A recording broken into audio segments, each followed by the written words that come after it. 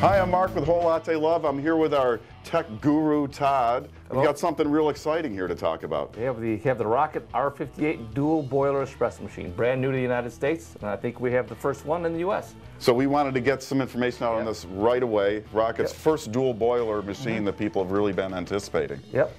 Rocket's always been known for making machines with beautiful style. That's been the thing, and also good components inside, but style has been one of the main draws, and now they put that style into a dual boiler machine. And I know you went to Italy in July of 2011. Yep, I had the opportunity to go to Italy and met with Andrew, who owns it, and then the Rocket team, and got a good tour of the factory, and I saw the prototype of this, and some nice pictures of it. They have a hell of an operation. The other thing I noticed right away, no digital readout on this. They decided they didn't like the idea of having the PID on the front of the machine, the PID being the digital display.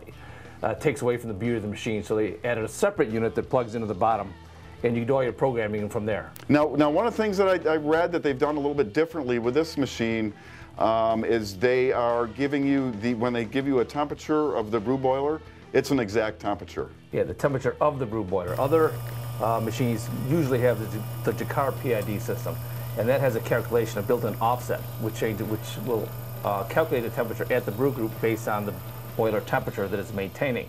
So that's kind of different than most other machines then, that we're getting the actual temperature in the boiler, not a calculation of what's at the brew group. And you're using the chart to calculate what your actual temperature is at the brew group. Now on the remote you can set the pressure for the service boiler, which is your steam and hot water. Steam and hot water. The temperature of the brew boiler. Right.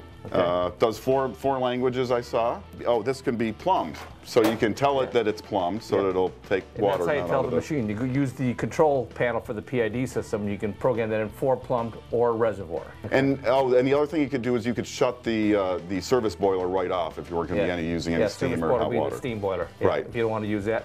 And the brew boiler is independent of the steam boiler, so it doesn't need the hot water coming from the steam boiler to preheat the water going to the brew boiler like with other machines. What are some of the things here that people are going to see that maybe they haven't seen on a Rocket before? Okay, well, the different style steam valves, different style steam knobs, and steam wands are different also. I like the big R on the steam. Yeah, they put that on the left one. Yeah. I'm sure they had designers come up with that. And the valves on here, I don't think I've ever seen such a large valve on a machine before. I mean, these are like commercial. Yeah, they're commercial valves, and they're very smooth. When you open and close the steam knobs, it's a very smooth feel to it. On the left side here, we have a large gauge. That's a steam pressure gauge, tells you what the pressure in the steam boiler. On the right-hand side is the brew pressure, and it's set right now to run between 8 and 9 bar of brew pressure. So that's basically the pump pressure. On the left-hand side here, we have a light. That light tells you everything's good to go. When you're low on water, that light will flash, and the switch above it is just the main power switch. Just turns the machine on. Todd, let's talk a little bit about brewing and steaming on the Rocket. It's got the commercial grade E61 brew group. Yep. 9 pounds of metal there, right? Yeah, it's all chrome plated brass, same brew group they use on the other machines. And on the side here, you'll see the lever. This lever is 3-position lever. It's down when you're in the off position. Raise it up to the middle position, and it releases some water onto the coffee for pre-infusion.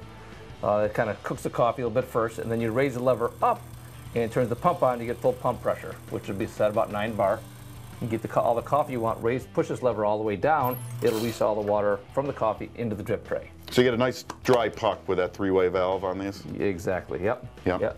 And on the side here we have the steam wand. It has 2-hole steam tip that it comes with. Releases a lot of pressure quickly, so the pressure in the boiler does start to drop a little bit. But it does a nice job. It gives a good roll, and you can do 8 ounces of milk without a problem. So Todd, the machine does have a commercial style rotary pump? Yeah, it's a rotary pump. RPM is the brand. Very good, high quality. Found on many other rotary pump espresso machines. And the pump pressure is adjustable from underneath the machine. So in case you ever have to adjust that, it's easy to get at. It's not a big deal. But I noticed that it comes with 2 portafilters. Yep, single spout and a double spout. Commercial style brass, chrome plated, 58mm standard stuff. Yep. And then the machine's also plumbable, so it comes with the... Comes with a stainless steel water line and a brass adapter, about a 5-foot water line, and then it has a real flexible rubber hose to hook up for the drain line.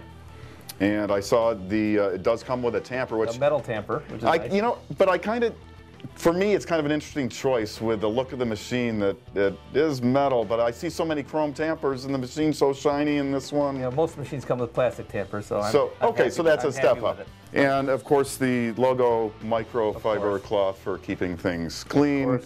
So it also has the video from Rocket on how to make a great espresso and a scoop. So a nice selection of accessories with the machine. Yes, it does. All right, Todd, great looking machine, wrapped in full metal. What sort of metal are we looking at here? It's a 304 stainless, which is a very high grade, non-magnetic stainless steel. I also noticed on some of the other Rocket machines, the surround around the cup warmer up here is not metal. This one is on this machine. Yep, this is all metal. Yep, up on top also you have the stainless steel cup warmer, passive cup warmer, it's not electric. This looks like a really cool machine. I mean, I love the look of it. I love the ball joints on everything here, the huge valves. What did you notice here? Pretty much the same thing. Looks like a very well-made machine by Rocket, as expected. And it's beautiful, and it looks like it does a great job. We brewed with it, we've steamed with it. We like it. We do. Highly approved. And we're going to rip this thing apart, so keep watching, because we'll put up a video. We'll show you the guts and what's driving this whole thing. Yeah, and that's the part I'm going to really enjoy. All right, thanks, Todd. Whole Latte Love is your source for expert coffee information with more than 200 videos, including how-tos, recipes, machine comparisons, maintenance, and more. Join us on Facebook for more expert advice and coffee lovers fun.